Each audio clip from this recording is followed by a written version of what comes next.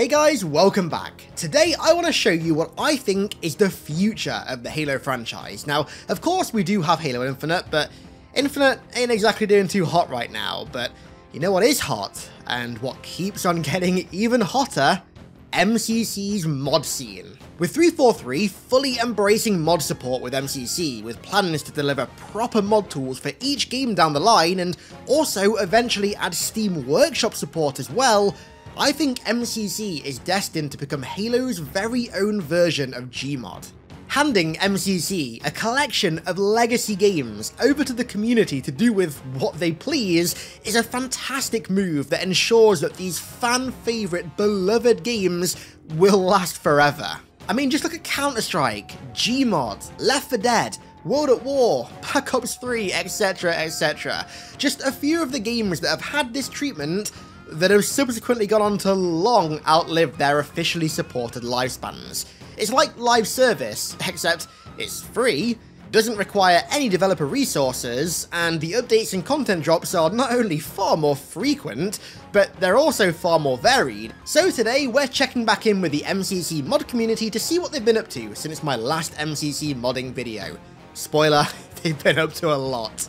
The mod community continue to blow me away with their creations, and I'm sure that some of the stuff that I'm going to show off today is going to blow you away too.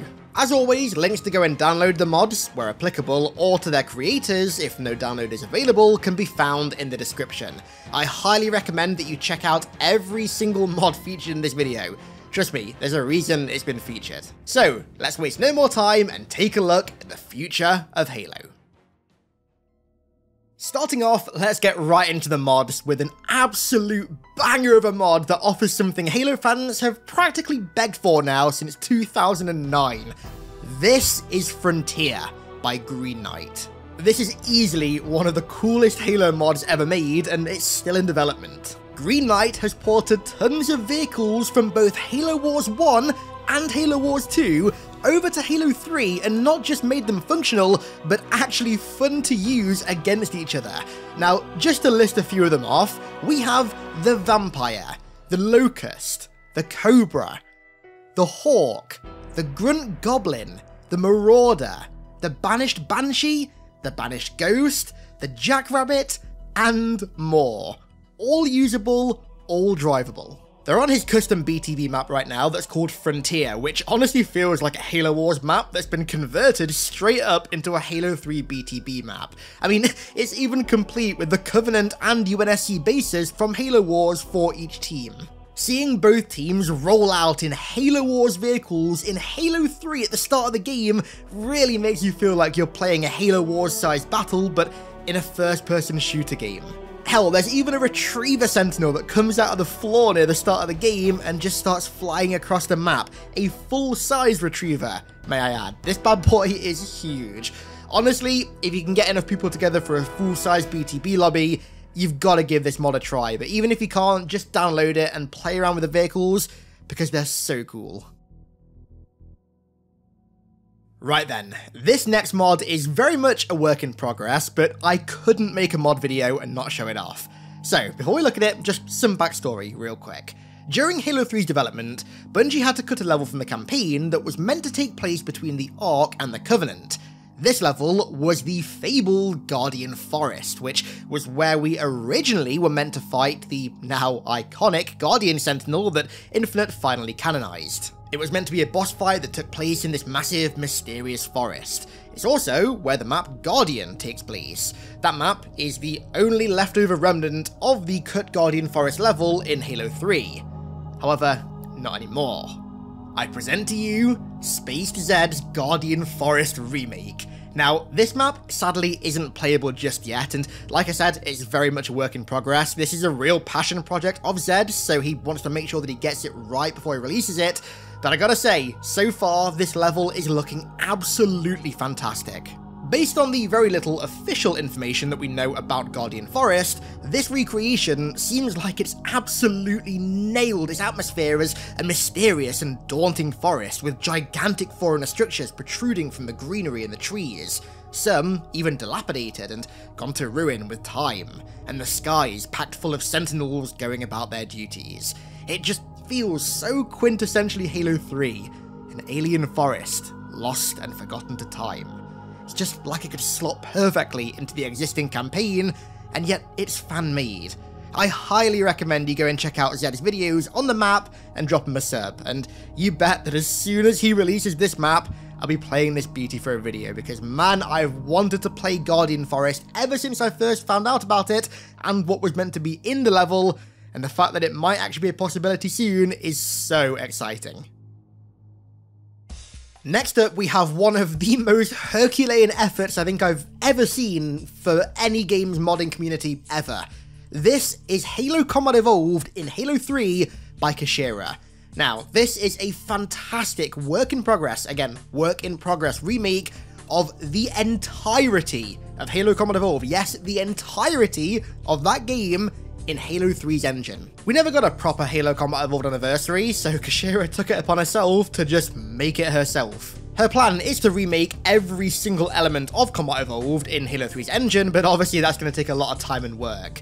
As for the campaign, right now, it's just the Truth and Reconciliation, but it's a fantastic proof of concept and taste of what's to come. Playing through Truth and Rec in Halo 3's graphics and lighting engine, but with Combat Evolved music, animations, weapons, encounters, dialogue, and more is honestly surreal. The quality of this remake is frankly incredible. It literally feels like a modernized Combat Evolved that still manages to retain its original aesthetic, but feels more modern in a way that doesn't disrespect the original. It's also a testament to just how incredible Halo 3's lighting engine still is today in 2022. I mean, the fact that it can make models and assets from 2001 look this good is frankly mind-blowing. Playing through Truth and Reconciliation with a few Halo 3 mechanics laced into the gameplay is kind of like Uncanny Valley, but in the best way possible. You need to try this mod out that Kashira has done an incredible job on. Honestly, I can't wait to see the future of this mod. But that's not all. Like I said, the plan is to recreate the entirety of CE, and that means multiplayer as well. And multiplayer is actually a lot further along than campaign is. She's managed to recreate almost the entirety of Combat Evolved multiplayer in Halo 3's engine already, finally giving this masterpiece of a game its first proper multiplayer remaster. Now, I've not actually had a chance to play this one with other people yet, but I've watched a lot of gameplay of it, and honestly, it looks just like her campaign project. Incredible. As it stands now, every single Combat Evolved multiplayer map, all 19 of them, have been remade one-to-one in Halo 3. Remade or ported, I'm not actually sure which one it is, but they're there in Halo 3, and they retain their exact aesthetic of their original counterparts, just making use of Halo 3's superior textures and lighting. She's also brought over the weapons and vehicles as well, and the gameplay is as close to CE as it can possibly be, while still being in Halo 3's engine. I mean, look at this. There's even playable elites, for Christ's sake, and not just any elites, Halo 1 elites. Like, this is insane, and this is where I've got to also give a shout out to the VKMT team and also Chunky Bean for their work on both the HD Halo 1 Elites and the Combat Evolved Plus Master Chief port respectively that are both used in this mod. The Elites look absolutely stellar, and so do the Spartans. The definitive CE Mark V and Halo 3's lighting engine with HD textures is just chef's kiss. Oh, and as if that wasn't already somehow enough, this mod also comes with the original Halo 3 menu as well, functioning in MCC. I mean, need I say any more? Kashira is doing insane work here. Please go and check her mods out ASAP. Right then, while you're still blinded, paralysed, and I hope dumbstruck as well by the majesty of Halo CE in Halo 3's engine, a quick word from today's sponsor, Audible.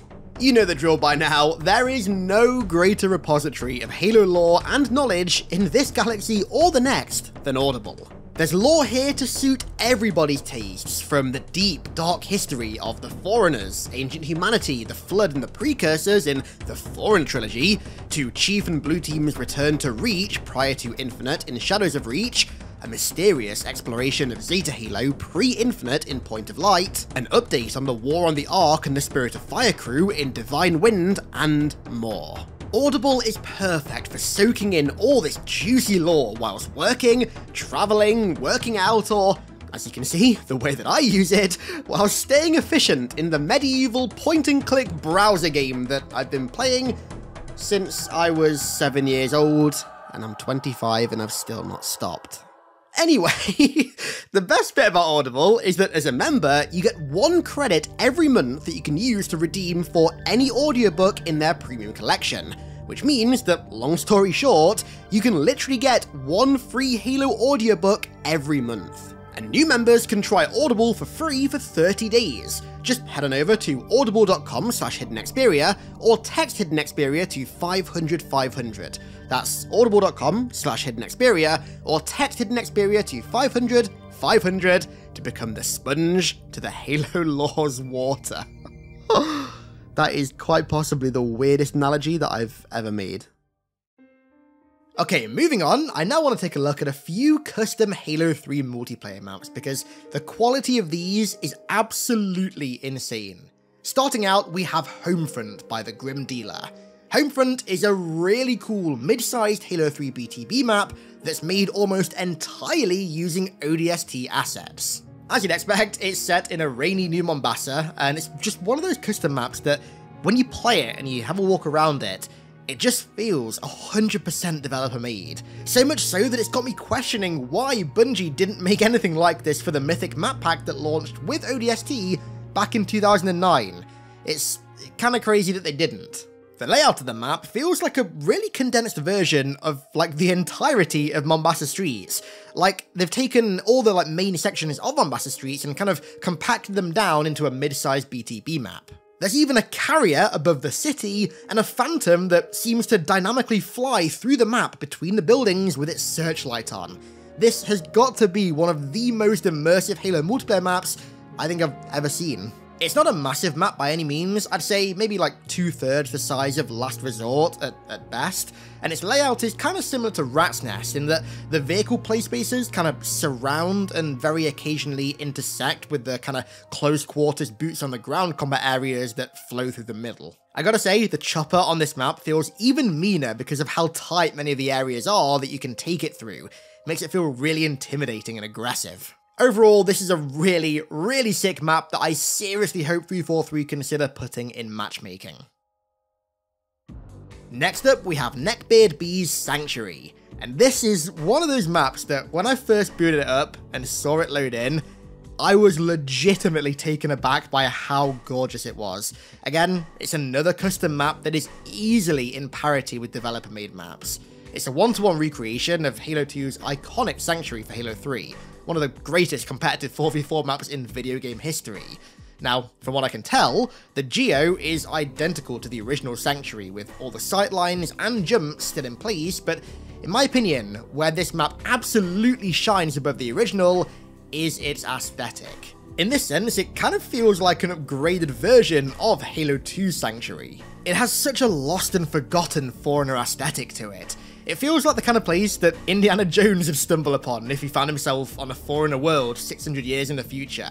It's like a lost temple in the middle of a vast jungle. One side of the map is overshadowed by these mysterious and rather imposing foreign obelisks, and then the other side is overshadowed by a great natural waterfall. I love that clash of natural with artificial, it's very traditionally foreigner. And then the center of the map, like the OG Sanctuary, feels deeply religious. I love the use of the sandbox exclusive forge items, but this time in a jungle, not a desert. This aesthetic is absolutely bang on. Neckbeard has even gone as far as making sure one of the bases is still falling into ruin, just some great attention to detail there.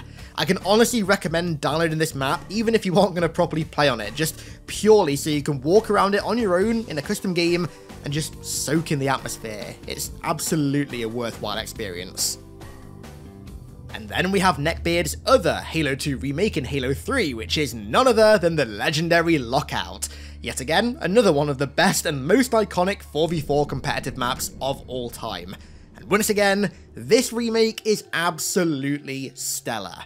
Just like Sanctuary, the theming, layout, and even trick jumps are pretty much all the same as their Halo 2 counterparts, but the map itself is remade with Halo 3 textures, assets, lighting, and all that good stuff.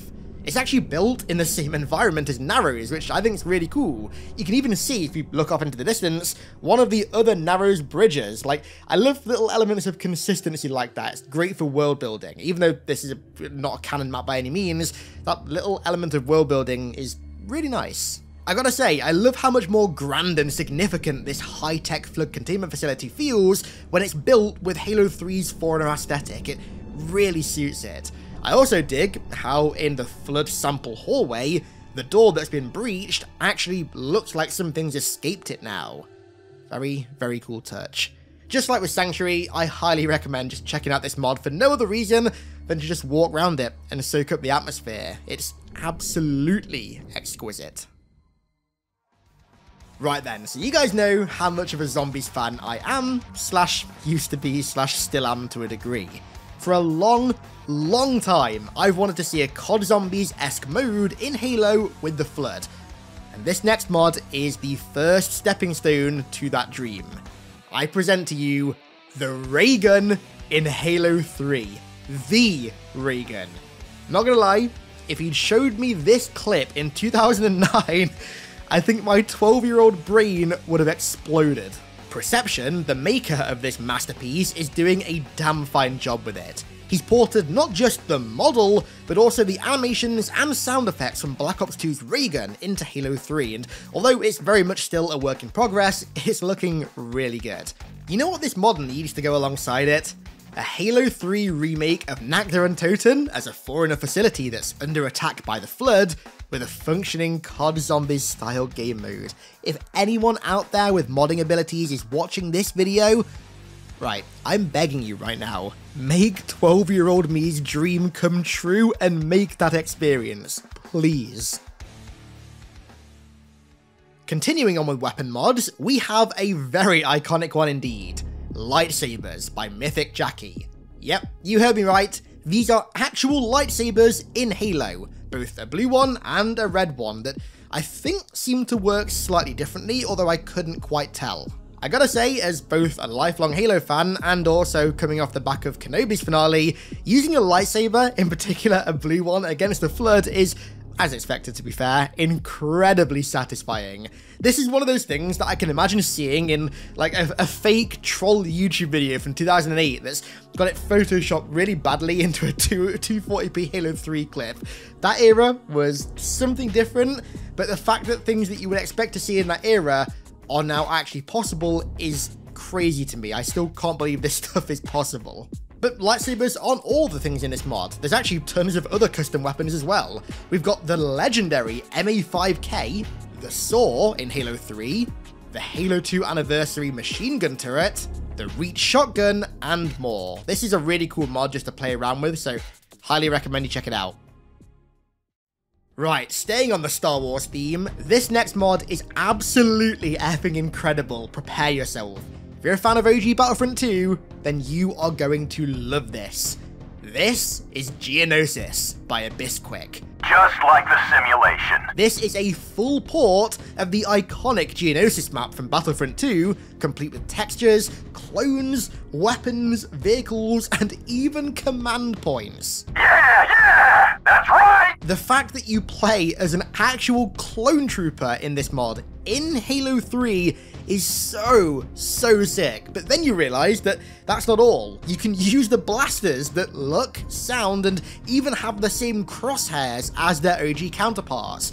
And then you realize that you can pilot the TX-130 tank, the Hailfire droid, the hover tank, the land speeder, that sonic turret thing that the Geonosians used, and even more. This mod is, as many of the others are, still a work in progress, however, and Abyss is working on adding the Juggernaut, the ATTE, and the iconic LAAT dropship as well, which will no doubt be incredible. One recommendation, if you can get a BTB lobby going for this mod, make sure you try territories on it. Trust me, it's not my favourite game type either, however, if you play it on this mod, you'll be treated to a very nice surprise.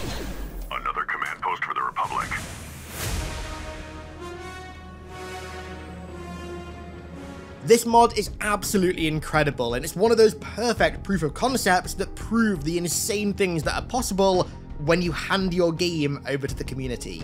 This right here is why mod tools were such an important addition for MCC, and I'm so thankful that this stuff is possible now. Next up, we have Ultimate Firefight on Sandtrap by GRAVEMINDS Massacre 117. Now this really is the ultimate firefight experience. The amount of content packed into this mod is, quite frankly, wild. There are tons of weapons from pretty much every Halo game under the sun.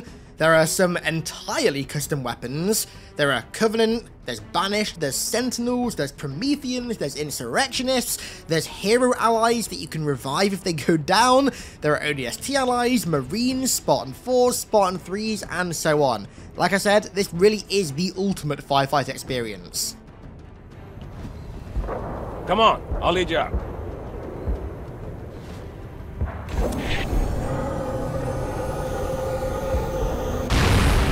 Starting out, the intro itself is really cool, as you can see, and it's also the respawn kind of animation as well, as are the spectacle moments that play throughout the mission as well. Like, for example, the Mantle's approach arriving. That is kind of surreal seeing that happen on a Sandtrap. You can really tell that there was a lot of effort made with this mod to make moments like this feel cinematic. Now, if I were to sit here and go through every single weapon in this mod, frankly, I'd be here for hours upon hours on end.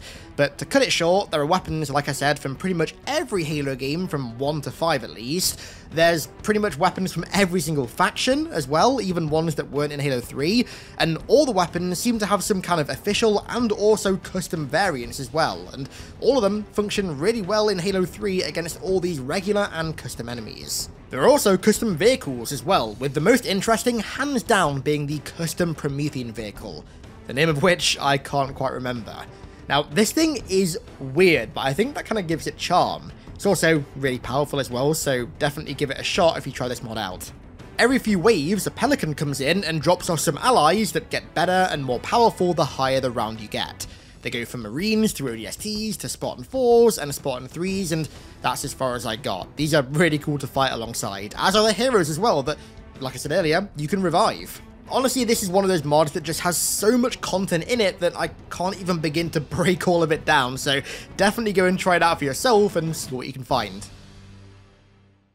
This next mod by Control-Alt-Delete is the most early 2000s thing Halo has seen since Halo 1. This is Halo 3 skateboarding. Now, ever since playing Ride and Skateboarding in MGS2, I've wondered what Halo skateboarding would be like, or rather Master Chief skateboarding, and, well, now I know. I've got to say, it's actually quite sick that he's managed to get not only skating and ollieing to work, but also grinding in Halo 3's engine.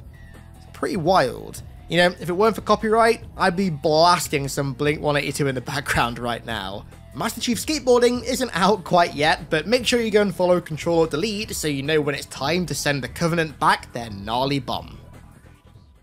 Now, this next mod is really cool. This is Mombasa Slayer by RejectedShotgun. It's a super work-in-progress mod, very early on development, but it's also a really cool one that I've just got to show off. Much like Homefront that we looked at earlier on, this kind of thing is something that I cannot believe Bungie didn't do for ODST back in the day. It just seems like a no-brainer.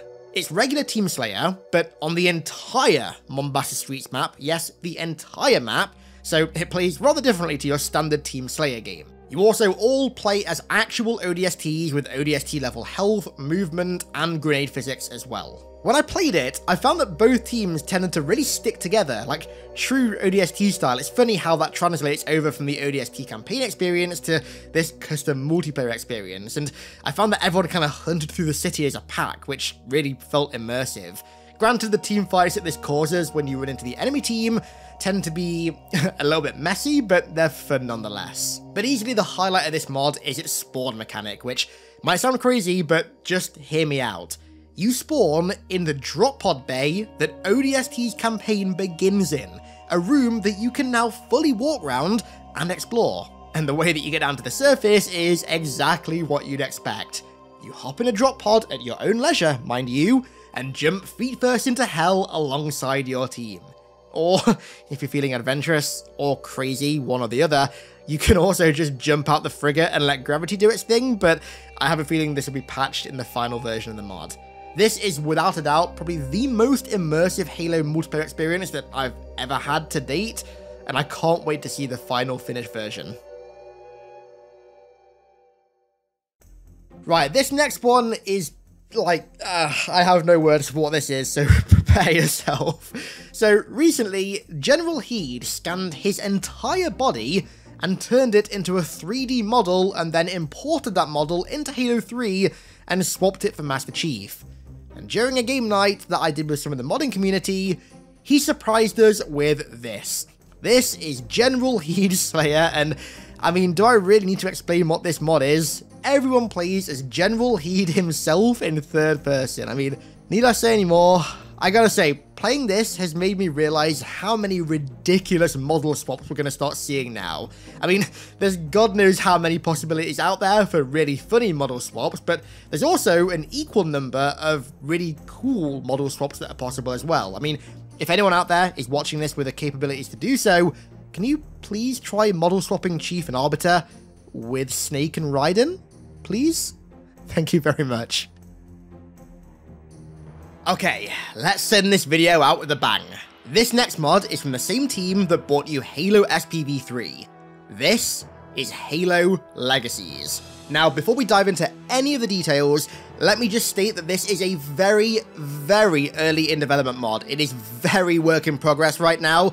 By the looks of it, not even like 15-20% finished, so just bear that in mind. But this is Halo Legacies.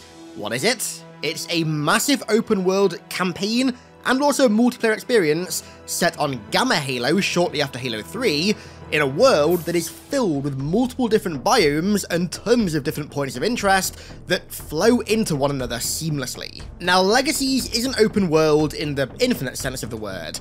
Rather, it's a series of linear pathways that continuously branch out into other different pathways and into different areas and points of interest and locations before eventually reconvening, kind of like a web. A great example of this is that I was just randomly driving around in a Warthog, and casually, I just stumbled upon waterworks from Halo 2 in a massive cavern. Then, I found a bunch of secret foreigner hallways that were buried into cliff faces that led to more secret facilities in the cliffside.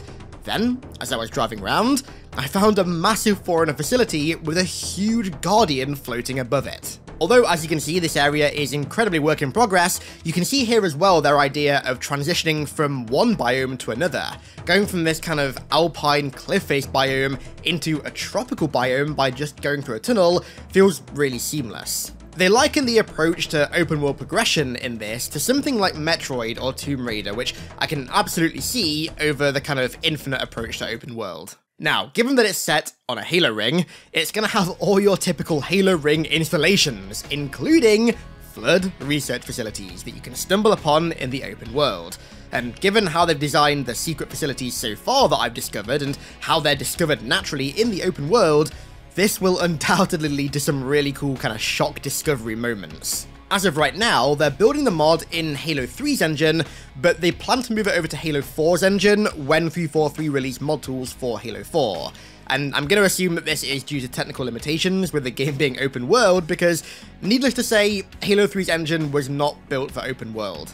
Now, one of the coolest aspects of this mod is that it's almost like a celebration of community creations for Halo Custom Edition over the years. That game has had a long lifespan, and so many cool things have come from it, and the dev team are honouring that in Legacies. The world is going to be full of various Custom Edition mods and assets and ports and things that were made for that game to both honour their legacy, which is why the mod is called Halo Legacies, and also to ensure that the mod experience is packed full of content without the devs having to work triple overtime to get all that content made fresh. I think this is a really smart move to both add a sense of familiarity to the mod and also ensure that there's a lot there to experience. But it's not just going to be a single player mod. They're also going to be using the open world for their own take on a PvE Battle Royale experience. Now, I'm not going to go into too much detail about this BR mode, but one thing I will say that I think is really cool is that they plan to replace the kind of typical Battle Royale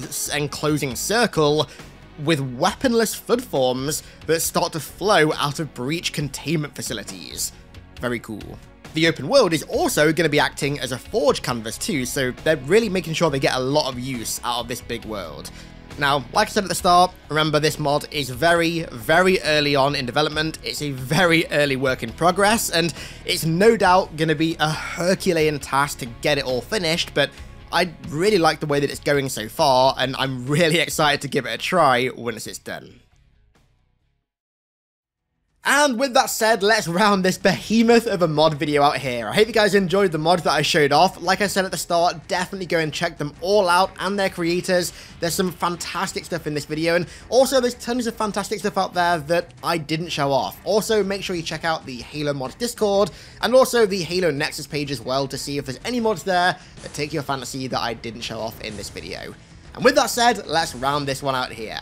I want to give a massive thank you to my amazing patrons for their continued support over there, as per usual. Thank you all so much, and thank you all so much for watching. I really do appreciate it, and I'll catch you all in the next one.